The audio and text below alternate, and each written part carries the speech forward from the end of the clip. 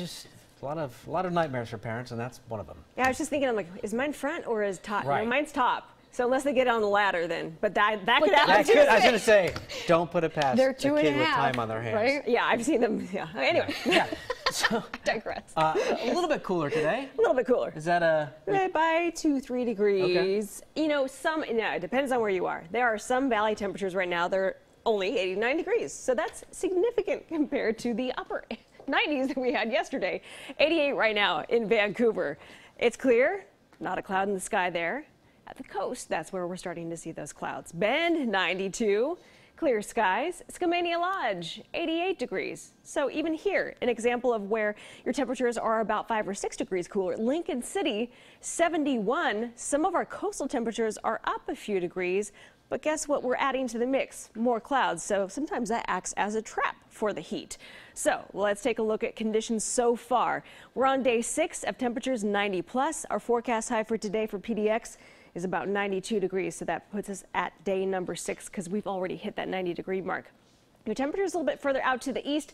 Pendleton just under 100, as well as Bend, Redmond, 90 in Eugene. It's 61 at Newport, 91 right now at Salem. So compared to 24 hours ago, you're seeing small differences compared to where you are. In the valley, about 5 or 6 degrees cooler, but you can see out towards eastern Oregon, you're about 16 to 18 degrees hotter.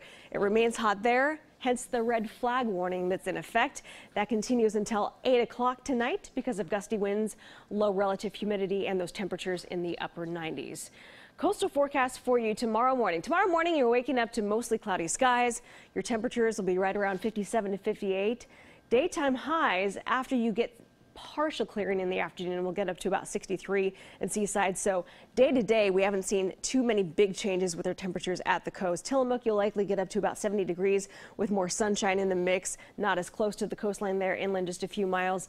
Inland valleys tomorrow morning. If you're right around Salem to the north, you're likely to wake up to cloudy skies. Your temperatures overnight a little bit cooler compared to what we had the night before. So McMinnville waking up to about 53 degrees, ending up with a high of 85 degrees. So daytime highs will be just a little bit warmer on the southern end of the valley where you're lacking the cloud coverage in the morning, but further to the north where you get more of that marine influence, your daytime highs will be reflected in the low 80s and 76 for a high for you in Kelso. Madras tomorrow morning. Waking up to temperatures in the upper 50s, daytime highs. We're still in the 90s, but at least we're at the lower end of the scale, so about 93 for a high tomorrow, Madras. Eastern Oregon temperatures from 90 to 95, Pendleton. And through the gorge tomorrow morning, especially on the west end of the gorge, you might get a little bit of that marine influence to start you off. Temperatures in the morning, low 60s, daytime highs.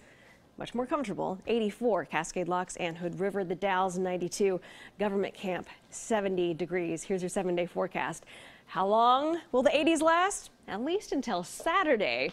And then that ridge of high pressure returns for us and says, oh, but July's not over with. We have more hot temperatures for you. Low 90s starting for us on Sunday, Monday up to 99, Tuesday 95. So you have some time to mentally prep, prep the house, whatever you need to do. Catch your breath. Yes. Restock the spray and all that stuff. The what? I don't know. The lotion. The non-heating spray. The ice cubes. Still to come tonight after a woman survived a 250